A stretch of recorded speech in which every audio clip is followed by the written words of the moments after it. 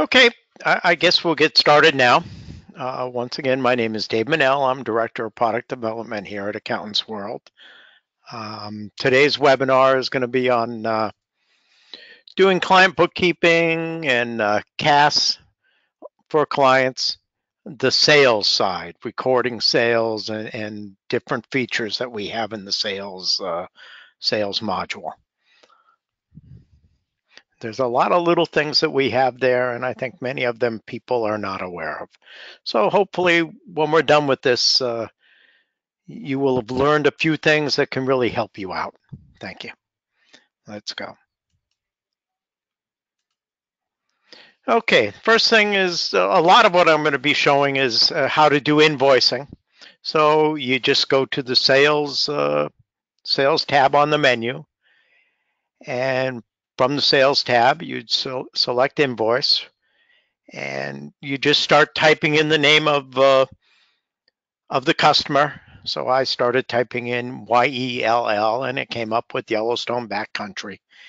And so it makes it very easy to pull up the customer you want to be entering the information for. So once I pulled up the invoice, as you can see, there's a lot of different features we have here in the invoicing, and I'm going to touch on most of them.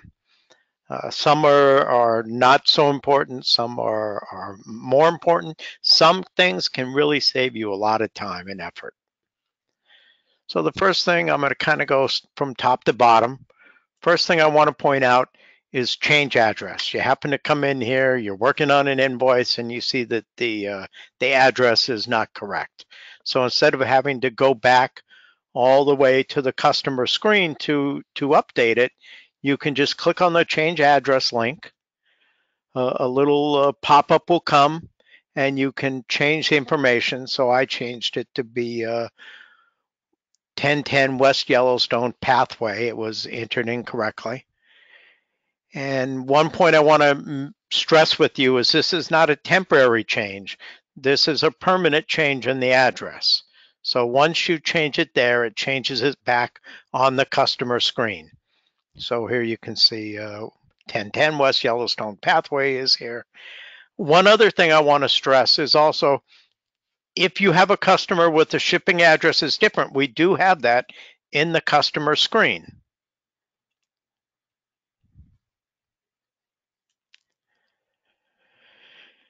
Okay, terms.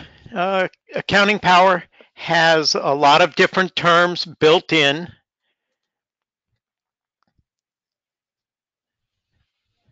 Right now for this client, I have net 30 set, and you can see the due date defaulted to 30 days later.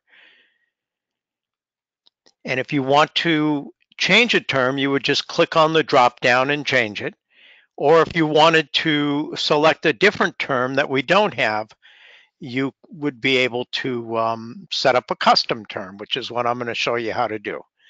In order to set up a custom term, you would go to Sales Preferences. First, these are the ones that we have that are there. We have 7 different ones. And basically what they do is they set the due date when you're entering the invoice. We do not calculate any discounts based upon an early payment by one of the customers. Sorry. So in this case, I wanted to set up a new one. So I set up one called Net 45. That was the name. And then I also made it that it would be after 45 days.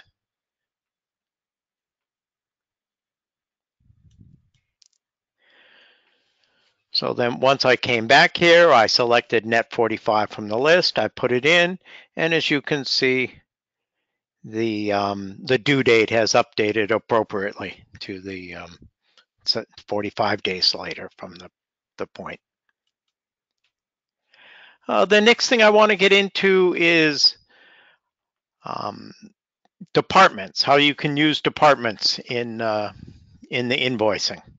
So in this case, I have 2 different departments set up, the Sierra Nevada department and the Rocky Mountain department. They're set up by going to company setup screen. And I'm not really going into right now how you go in, how you set them up, but once they're set up, there's a few different things that it can do with sales invoice. The first thing is you can set up in the customer screen a default for a particular customer. So anytime I use Yellowstone Backcountry, I know it's the default department is Rocky Mountains, and it should always use that department for them. Not that I'm going into vendors at this point, but we also have a similar spot in vendors. So when you have a vendor, you can select the default department. So what this means is anytime I go to do an invoice for Yellowstone Backcountry, this will default to Rocky Mountains here. And each and every line that I enter here, that I put in a product, service, or other information, will default to Rocky Mountains. If for some reason you wanted them to change on this particular invoice, you could come in to the drop down here, and even though Yellowstone defaults to Rocky Mountains, I could select one of the other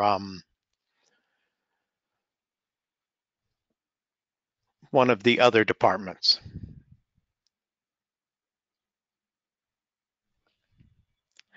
So once I'm not really going too much yet into entering products and descriptions, but what I'm showing here is a drop down of the various products that this company has set up, gadgets, gizmos, and widgets.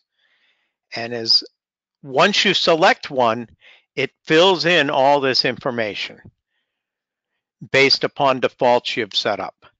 And the other point I wanted to make is it defaults to Rocky Mountain, but if you want one particular product to be with a different department, you could also go in there and change that department.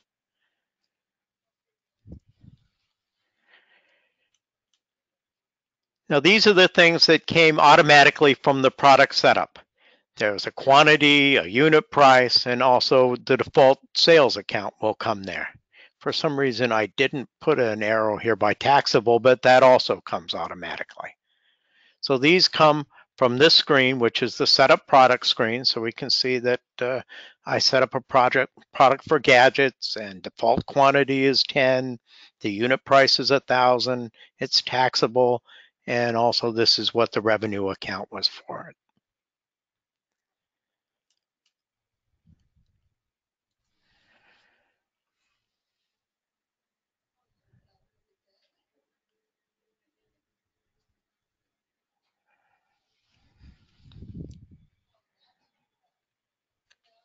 Just let me mention one thing, because I see there's a couple of questions. I will look at questions at the end of the webinar, and please ask any questions that you want.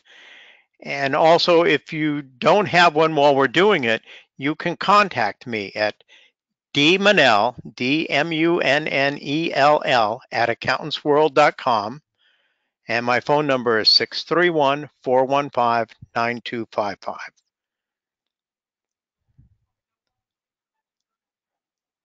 I'm sorry, 415-9252. Okay, anyway, let me get back here.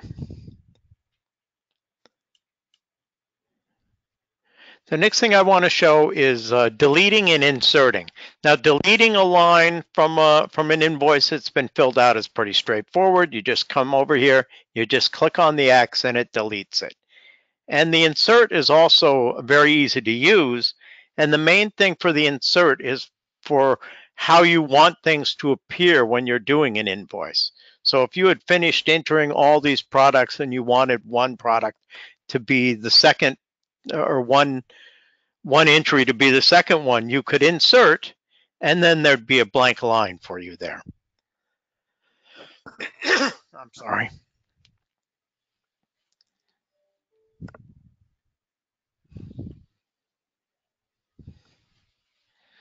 So here I'm going to go ahead. I clicked on insert. It opened up a line. And in my case, I didn't want to add another product or service. We have 4 different things we can use here. We can enter product service, you can enter expenses, you can also enter other, and you can enter a comment. Other is mainly used when you don't have products and services set up, and in my case, I'm going to do a comment here. So I selected a comment, I entered it in here. There's no amounts related to it. And what this really does is now it makes it when I go ahead and print out the invoice, we'll see that that comment has been inserted there on the invoice. In this case, it's the quick brown fox jumped over the lazy dog. Anyone who ever learned how to type long ago maybe remembers that. That's a little saying that has all letters in the alphabet in it.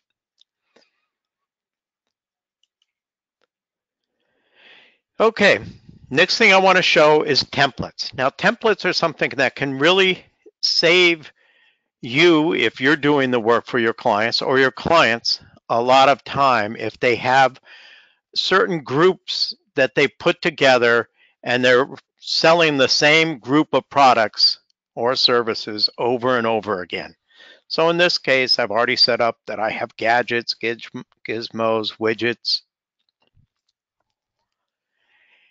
and I'm going to do it once for this client, but now I know I'm going to use this same one over and over again. And while in my case I only have 3 items, if you have an invoice with 10 or 20 items, it can really be a time saver to not have to enter it again. So what you do is you click on Create Template, and a little thing will pop up for you. It's going to ask you for the name of the template. You enter the name, and then you just save it.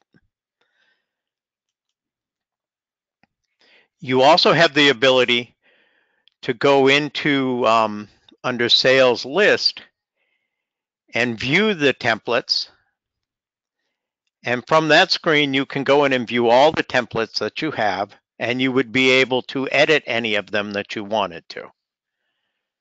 So the other screen is certainly the easiest way to initially set them up, but this is a good way to edit them going forward.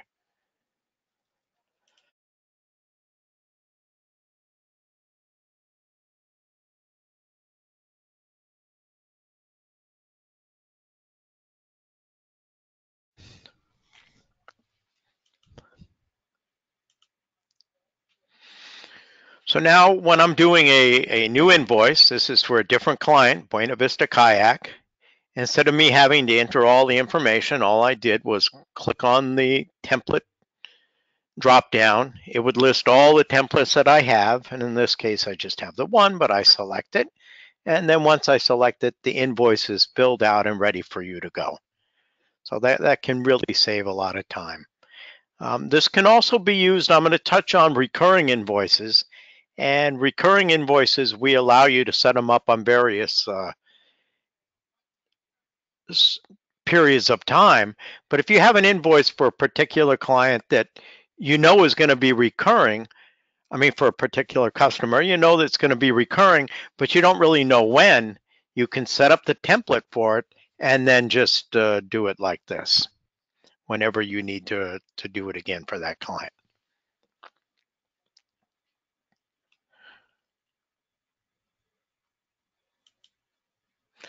Okay, miscellaneous info. What I want to show first is this field sales representative. This is very good for clients that have sales staff and you want to keep track of the various sales. And so you can know how much this particular client's salesperson sold. You can know which products they sold. There's a few different reports that you can get out for them. So in this case, it's David Mollendor. And so the first question is, well, how do I set up a sales representative to use? And there's a couple of different places you can do it. One would be under company payroll employee setup. So any employees you have set up, you can then also set them up as a sales representative.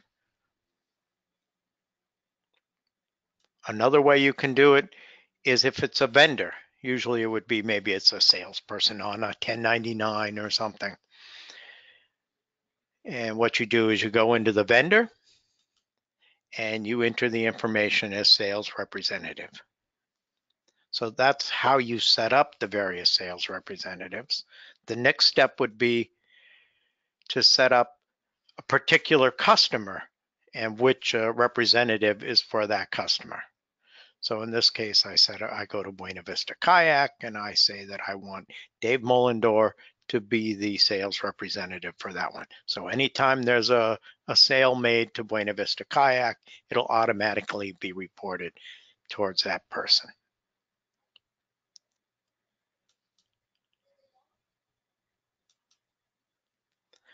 Let me show how it can be used in the sales report. A couple of other things to mention before I show this report. You can also use a sales report to see sales by customer, to see sales by product and services. You can sort it by amount, and you can have a summary instead of a detail. On the one I'm going to show, it's going to be a detail, and I just print it out, and you can see everything that for this period that I selected for the third quarter of the year, all the sales that were made by Dave Mullendore. It'll list each individual invoice, what the products were. It'll have a total for them, and then it would have all the other salespeople, of course, going down.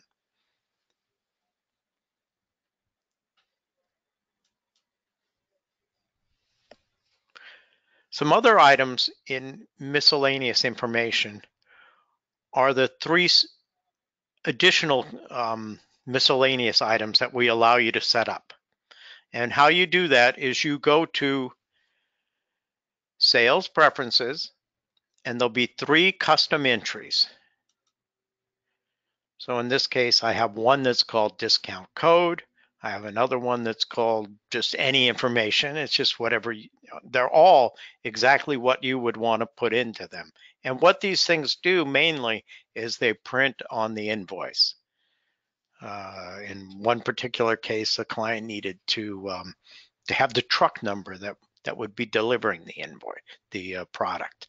So there's many different things that it can be used for. So anyway, once I come in here, I enter these custom entries. Now, when I'm on an invoice, I'm going to see whatever I had entered here. So I'm going to see discount code, any information, and also the special. And if I print out the invoice, it'll print out that information on them.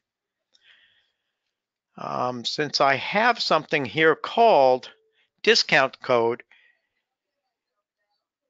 it's probably a good thing for me to now show you how you can also use discounts on an invoice. So we have 2 different methods for discounting. You can either use a percentage method or a flat dollar amount. So on this line for the gadgets, I had chosen the $sign and I entered discount of 1,000. So that meant there'll be $1,000 discount off of the total sales. On this line, gizmos, I left it as a default, which is percentage, and I put 5 here. You put the percentage as a whole number. So I put 5, which will be 5%. So basically what that does, just to show how it will come down here, there'll be $1,000 plus the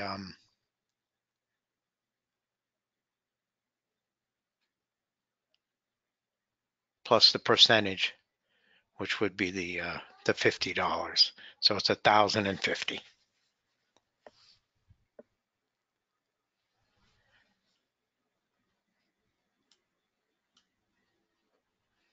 And then this is just to show how it shows on the invoice. You see the 1,050 here. You see the discount code was May special. The only one that printed here, the others, any information in special didn't print because I didn't use them on this invoice.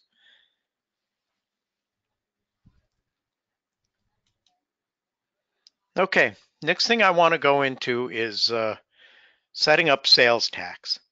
Now, setting up sales tax can be, you have to make sure you do the proper steps in order to get the sales tax to work. The first thing is you have to say that as a company, you want to be you want them to be collecting sales tax. So you go into sales preferences for that company and you select the sales tax button. The next step is you, first of all, you select the sales tax payable account, the default, and then you select the state. You select the county if it's appropriate for that state, and you also enter the tax rate. And what this does now, any new customers that I open up for this client will automatically default to California, Tulare County, 8.5%. So when I open up a new one, Arches Park Tours, it was automatically defaulting to Tulare, and it also had the other information there. But if this customer should have a different county, you can select that county and also enter the different rate. And you could also select a different state and a different county.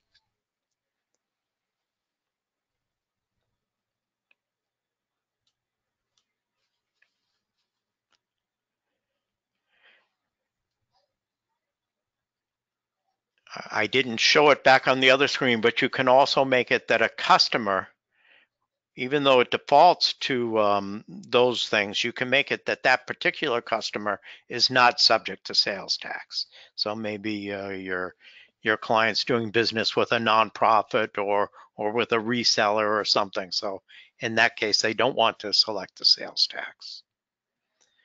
You also have the ability on the product list screen to choose whether or not you want it to be taxable. So there's three different places. First, you have to have it set up that it's the company as a whole. Then on the particular customer, you have to state, or actually what you have to do is just leave it alone as long as you want the default, but then you can remove it. And same thing with the products. You have to, when you set up a product, indicate that it is a taxable product. So in this case, on Gizmos, I check taxable, and I could also uncheck it.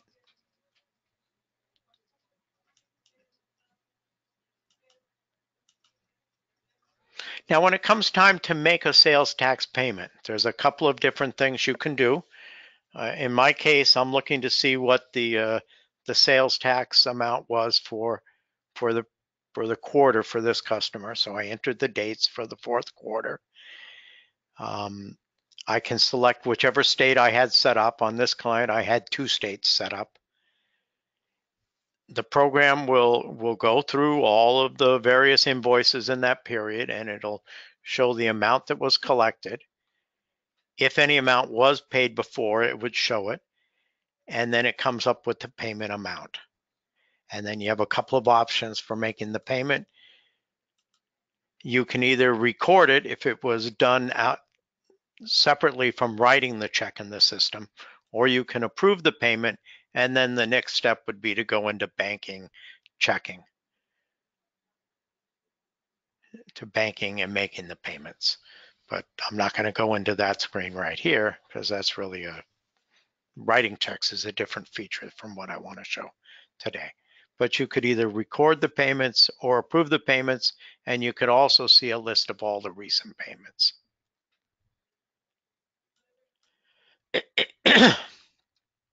You need to set up, in order to do these, who the sales tax agency is. And so, of course, that brings up the question, well, how do I set that up? And what you do is you go to the vendor setup, you find the vendor, or set up a brand new vendor if it's the first time. In this case, it's the California Board of Equalization. Enter the address. Of course, I just made up that address. And then you'll come over here where it says sales tax agent, and you make sure that you select that. That way, when the checks are written, you're able to specify who the check should be going to. And you also should enter the default account for the payables.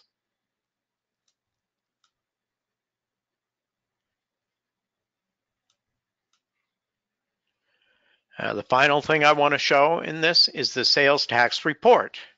Now the sales tax report, we have a few different things. You can choose the date, you can choose which state, you can choose accrual or cash. There are a few states where you have the option, and there might even be one or two states where actually it has to be cash basis. Where we are, New York, it's accrual basis. And then you can choose summary or detail. Print out the report, and it gives various information. A lot of states require you to enter the gross sales instead of just the taxable sales. So it has that here.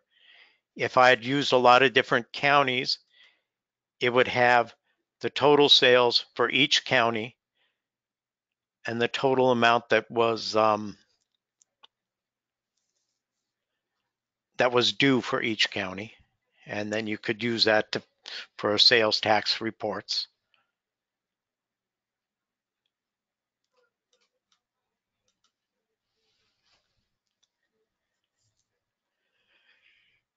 Recurring invoices.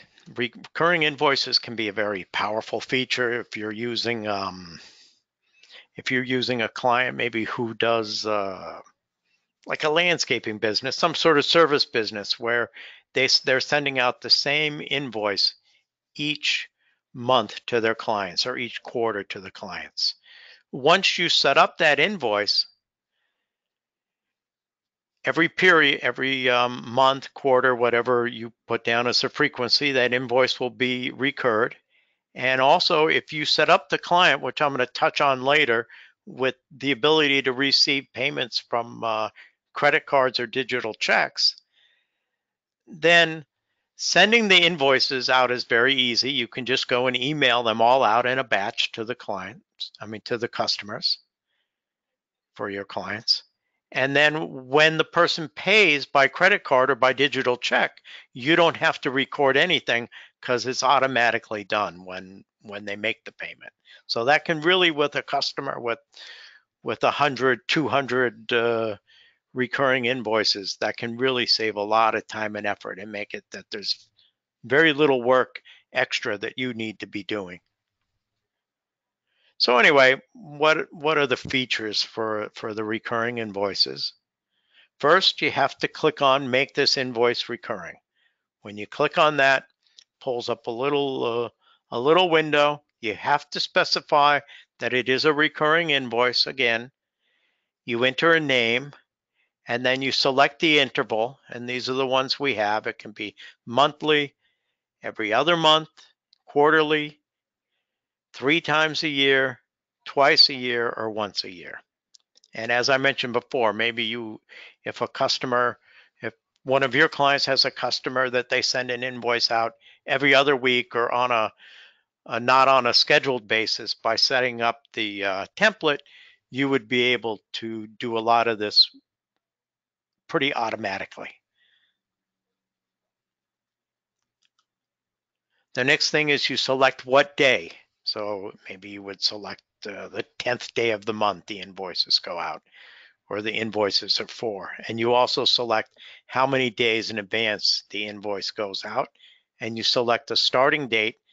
So if I were to enter a date of July 1st, it's not going to start doing the recurring invoices until July 1st. And then you can also enter an ending date. So if you want to stop it at a certain time, you can. If you leave the ending date blank, they'll just recur indefinitely. Now, one thing that I think a lot of people are not aware of, which can really save time, is this feature here. It says recurring invoices. They reflect the unit price specified on the setup product screen for each invoice. If you change the price on the setup screen, subsequent recurring invoices will reflect the new price. So what this can really mean for you as the accountant, or for your clients if they're doing the work, is it makes it a lot easier to make changes. So in this case, here's this company, Mammoth Mountain Plowing, and we see that they have a a unit price for plowing out long driveways and a unit price for plowing out short driveways. And this is a recurring bill that they're giving to all of their various clients. But if they decided to change from $250 to $300 for the long driveways, all you would need to do is come in here, change the unit price from 250 to 300, and then going forward, all new recurring invoices would reflect that new price. So this could really make a big savings of time on entering the invoices. This is good in this type of business. It's good in a apartment type business. If they're renting out all the apartments and the price went up, it's very easy to change the prices for the various items. And then going forward, all the new invoices would reflect the change. So I think that's a very powerful feature that a lot of people aren't using, and I think it's because they're not aware that we have it.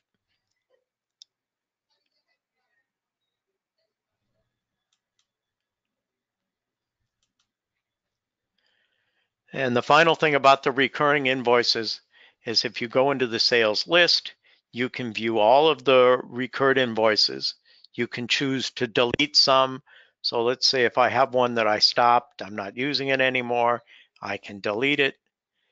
You can see when the last time an invoice was made for that customer. You can see the amount. You can see when the next invoice is scheduled. But on this screen, you can't edit the invoices. You can only delete an invoice and see the information for them.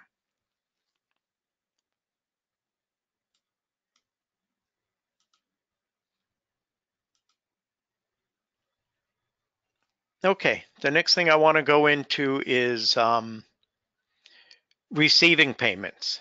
There's a lot of different ways and different things you can do for receiving payments. And the first one I want to mention is when an invoice is emailed to a client,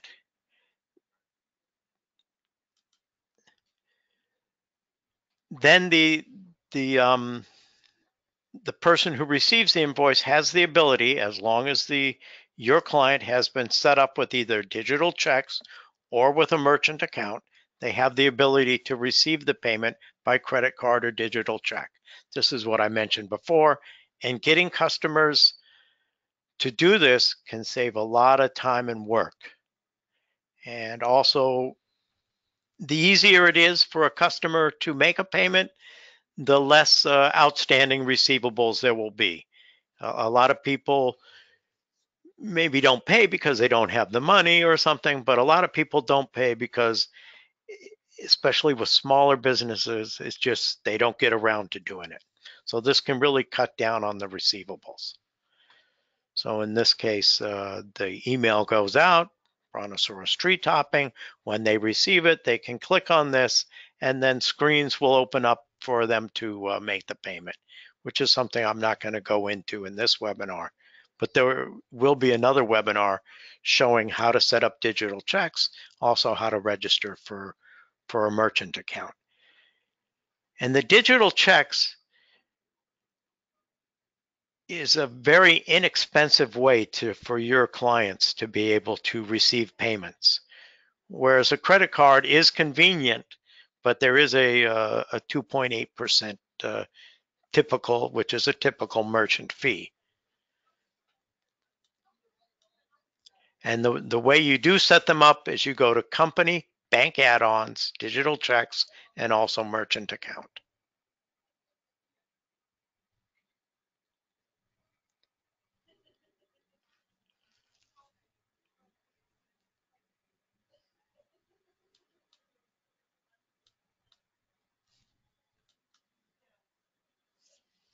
So that's if the payments are received electronically, that cuts down on the work that I'm going to show you now. But this is also lots of times people send checks or something, and this is how you would record the invoices. So I pulled up Yellowstone Backcountry. A customer has sent in a check for $120,000. And the way the system works is once you enter the amount of the invoice, we'll go in and we automatically do the oldest invoice first, going forward, and then we until finally the payment is completely used up. So in this case, it paid the 22,000, the 43,000, 43,000, and then 11,000, leaving a new balance on this other invoice that's still outstanding. Sometimes maybe there might be a dispute about an older invoice, or for whatever reason, you want to record the payment as applying towards a different one. And what you do for that is after you've entered the information here, the amount, you just come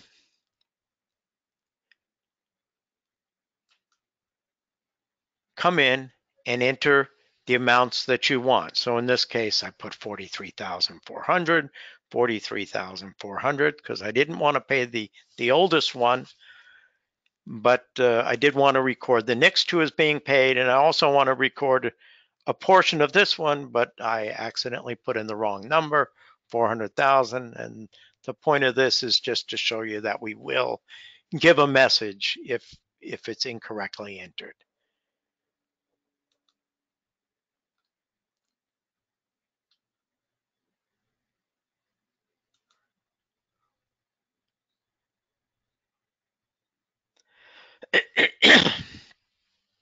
The next way to receive a payment is when you're actually on an invoice. Actually, let me go back. I did want to show one other thing here. If you wanted to either enter a write-off or if somebody had paid early, you would click on the write-off, and then the other thing would say discount, and then you would enter the amount here. So if somebody's getting a discount for paying early, or if you have a write-off because it's uncollectible, or for whatever reason, you would enter it here. Sorry, I skipped by that one before. Okay, another way that you can receive a payment is you go right to the invoice, and there's a little button here when you're on the invoice that you can receive the payment. You click on that, it'll bring up a little pop-up window, and then you can enter how the payment was received, the payment date, record a reference number or a check number, and also which account you want it to go to. Anywhere in the system where you see these little stars like this, that means that it's a required field. So if you don't enter these two fields, you wouldn't be able to save the information. That's why this OK down here is dimmed out for me at this point. So that's something good to remember anywhere in the program. Another thing, whenever you're using the program, you're not sure of a line and we have a little I next to it. If you hover over the I, a little short information snippet will come up for you. Okay, one other thing that you can do for receiving the payments, this is if you want to be doing, it's kind of like the counterpart to the bill payment service that you can offer for your client. When you're doing invoice payment or recording invoice payments for your clients, the client, after he receives a check from a customer, he can then take a picture of that image and then he can upload it into the system. And then when you come into banking, cash receipts, it'll say there's one unprocessed receipt here for you, or if there were 10 or whatever number there might be. You'll see the name of the invoice. When you click on it, it'll default to the right customer. You'll be able to see an invoice to make the entry from, and then you can enter the information. The good point about this is at any later time, you always have that document attached to this payment. So you can always go back and look at it.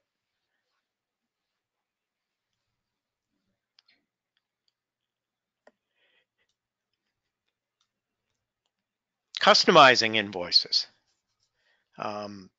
There's a lot of different features we have for customizing invoices, and we also have a few different invoice formats. So the first thing is you do is when you come in, you have to click on the customize the information to appear on your invoice. If you don't click on that box, it doesn't allow you to do anything, and that's to make it so you don't accidentally just access the screen and change something without really intending to. So we have the 4 different types: standard, professional, contemporary, and modern. They're just names that we gave to them. But you can go into the system and you can do the preview and you can see what the various ones will look like. There's also the ability to enter to say, I want the row lines, I want the column separator, I want to have a border for the shipping address. If you want to show a title, if you want to show a company name, company address, and you also have the ability to have the company logo on the bill. So while I'm not going into everything that you could do here, there's a lot of different things you could do in order to make the invoices look nicer or to customize to what your client prefers. If you happen to be in here and you're doing a lot of work and then you don't like what you did, but you want to start over fresh, you can click on Restore Default. And you also have the ability, once you've done it, to see a preview of what it will look like.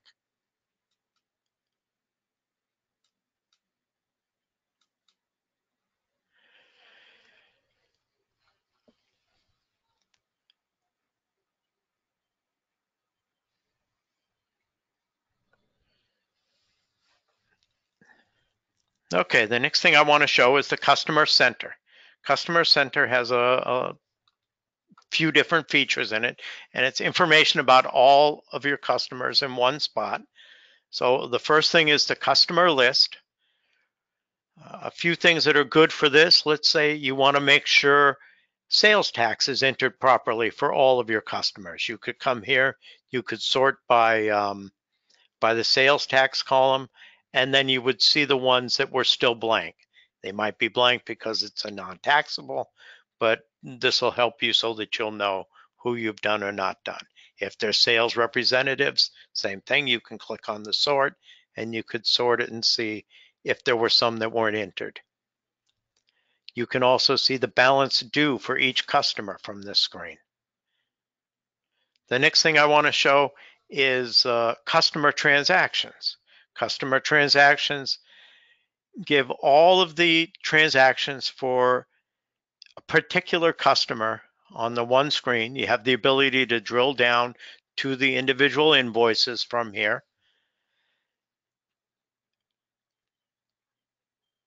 You can choose which period. You could also choose which type. And a lot of the screens in our system that look like this, we call it a grid. Almost every screen that is a grid in our system, you have the ability to also send it to Excel. So almost all these screens have the ability to sort them, and they also have the ability to send them to Excel. I don't know if it would be that important for this particular one, but you could. You might want to send it to Excel, see how much was widgets, maybe do a pivot table or something, and do those various fun Excel things to do. Customer statement. Customer statement is the one thing you can do from the customer center that can actually be emailed out to the clients. So you can come to the customer statement, you can select the period, you have the ability to see a list with only the customers with activities. You can choose all the customers, and you can also choose to see customers with a balance. And let's say in this case, I chose customers with activity. I could come here and select all of them by clicking on this box. Then I would click on email, and that's how easy it would be able to send a customer statement to all the customers who had activity in that period.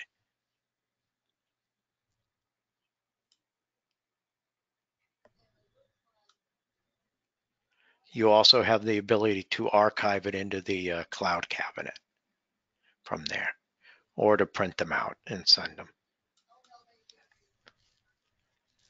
The final thing is the refund checks.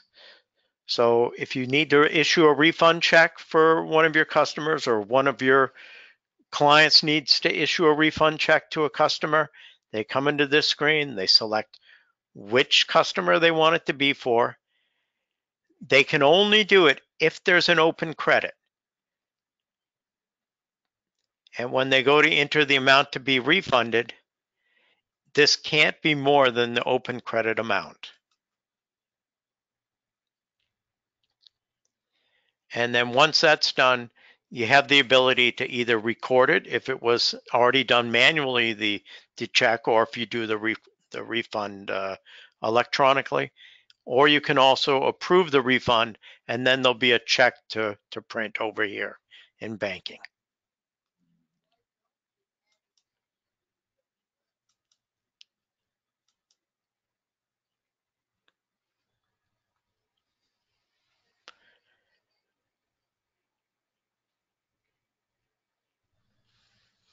Okay, I'm almost to the end of what I'm going to be showing, and now I'm going to show a couple of the different sales reports that we have. We have a wide variety of reports. Most reports also have various ways to sort them, and summary, detail, and things like that. So it really increases the amount of different reports you can get. So the first one I wanted to show is just a customer receipts. So you select which customer, you select the date range. In my case, I did it for the first quarter, and you can see all the money that was received from that customer during that time frame, which I chose the first quarter. You can see the reference number. It might be a check number, might be ACH, of course, a real ACH instead of what I'm setting up here for pretend would be a longer number, but we allow the long entries there. And so it makes it easy to keep track of the various payments received from different customers. Accounts receivable aging. This is like a mainstay for all accountants. Um, Not too much to say about it. I mean, it's just the standard accounts receivable aging. You can choose to have it based upon either the invoice date or to have it based upon the due date. And you can choose here, I have the details, so you have each individual one done, showing each invoice with the invoice number, and you could also choose to have a summary. So you would just see for Big Dan's Machinery, it would show the 86,000 and it would have the various columns. A new report we came up with is the past due invoice report, and this is a way to get a list of all the invoices that are past due. And you can choose if you want to have it as various formats also to display.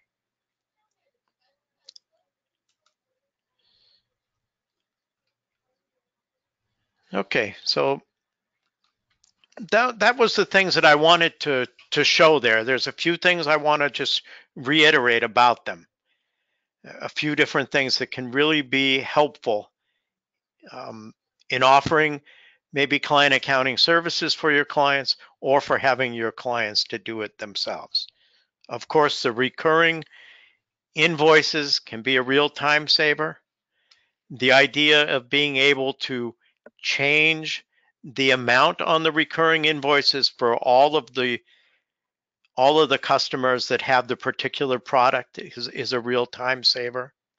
The being able to receive payments in either a digital check or by a merchant account is also another very important time saver. And I have noticed it's not really used as much as I would have thought it would, especially the digital checks. Digital checks are pretty inexpensive, and it can really be a time saver. And checks are becoming a thing of the past, I think. But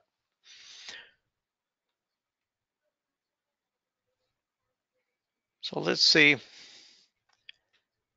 if there's a couple of questions here that I can answer well at this point. One is, why doesn't my client have an add button on this invoice screen? I think I would have to talk to you separately to try to figure out why it wouldn't be showing. Just 1 second.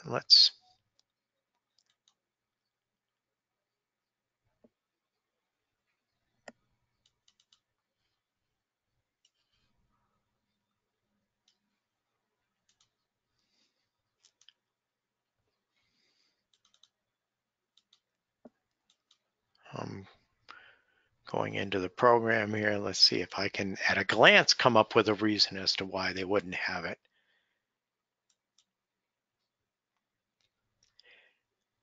And you're saying they only have recent invoices, credit memo, and estimate. Okay, the point is, in order to add a new invoice, you enter the name first of who the invoice is to.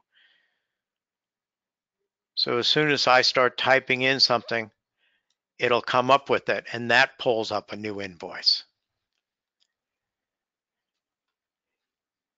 If you change the sales representative for a customer, this only changes new invoices for that customer. And yes, that's true. It will only change the new invoices.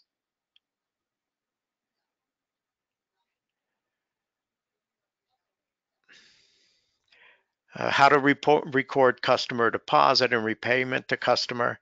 The repayment is kind of like what I showed with the refund check.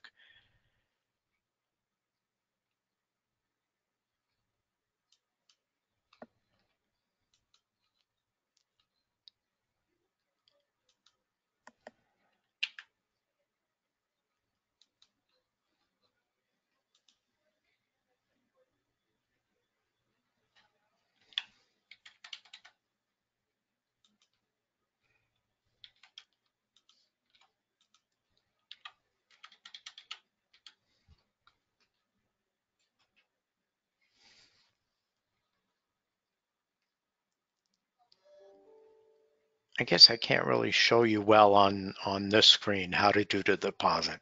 I will send you an email with the answer on how to do it. Okay. You don't see recurring invoices under the sales tab. The way to see the recurring invoices is you go to the invoice list, and from the invoice list, you will see the recurring invoices. So you go to sales invoice list, and from there you will see them.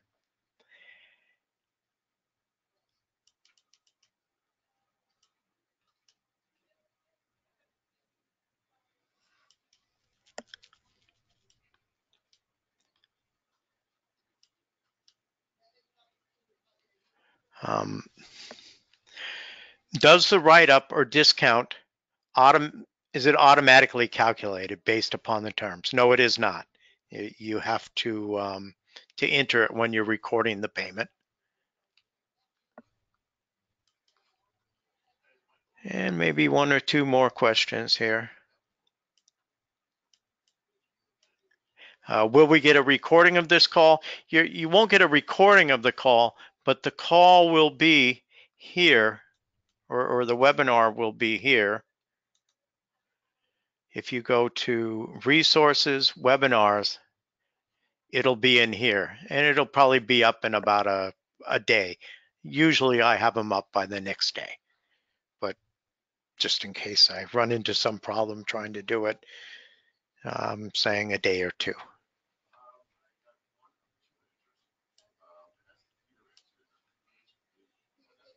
So how do we upload the payment document so that it shows up? There's two things. I really can't go into the real details, but the main thing that you do to upload the payment is when your client has a phone, you send them, well, let's see what I can show you real quick. If you go to Client Center,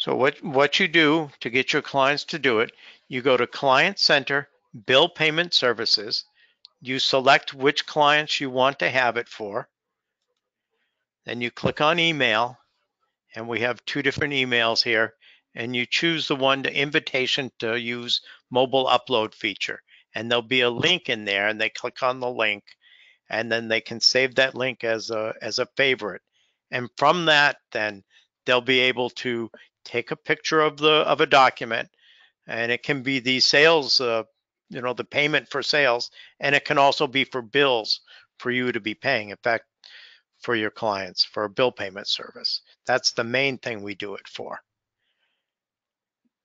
And we are in the process of changing this so there will be an app for it, although I don't have a date for for when it will be finished or when it will be released. There's a question, can you set up more than one sales tax percentage for the same location, depending upon the service or product sold? No, you can't. You cannot set up various rates for the same location. Okay, one other thing before I sign off. There'll be another webinar in about 3 or 4 weeks. I don't have the date scheduled for sure, but we're in the process of changing the look and feel of the programs. So the menu structure and stuff like that, not really changing too much as far as features. And that's what's going to be on that webinar. And I feel it would be very important for you to see it in advance of the release. And as I mentioned before, any comments or anything, I really like receiving comments, both good and bad, about the program, about suggestions or anything. Well, I can't say I like receiving the bad ones, but it's good for us to receive anything that might be negative also. And my email address is dmunnell@accountantsworld.com, and my phone number is 631-415-9252. And when is the pre-release seminar? There'll be an email going out before. I'm thinking it'll be about 3 weeks from now. And it's DMU, just once again, it's DMU. Let me write it down here so you guys can see it.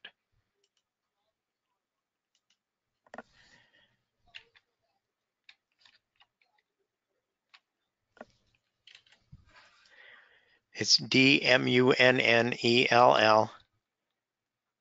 And my phone number is 631-415-9252.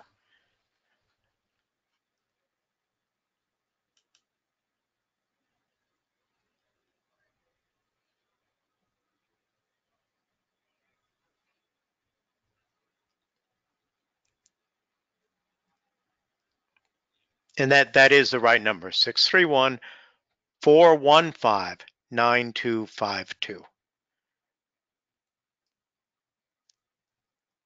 Yes. Okay, thank you very much. I appreciate the time you gave me. I hope you've learned some good stuff about the program, and I look forward to hearing from you. Thank you. Goodbye.